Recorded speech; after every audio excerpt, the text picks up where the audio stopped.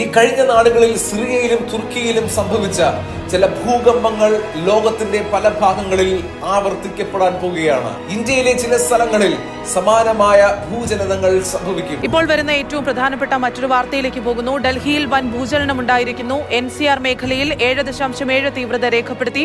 1 minute നേരം ഭൂചലനം അനുഭവപ്പെട്ടു. ഡൽഹിയിൽ 2 മിനിറ്റിന്റെ ഇടവേളയിൽ ഇരട്ട ഭൂചലനം ഉണ്ടായിരിക്കുന്നു. ശക്തമായ ഭൂചലനമാണ് അനുഭവപ്പെട്ടത്. അഫ്ഗാനിസ്ഥാനിൽ 6.2 തീവ്രത രേഖപ്പെടുത്തി.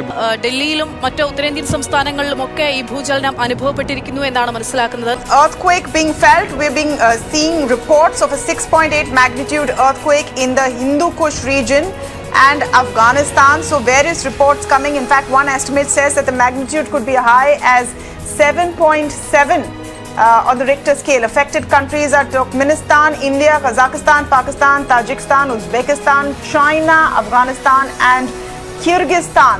While closer to home, we're definitely feeling tremors in Delhi NCR. We know they're happening in Chandigarh. We have a report from there in just a bit, and in Kashmir.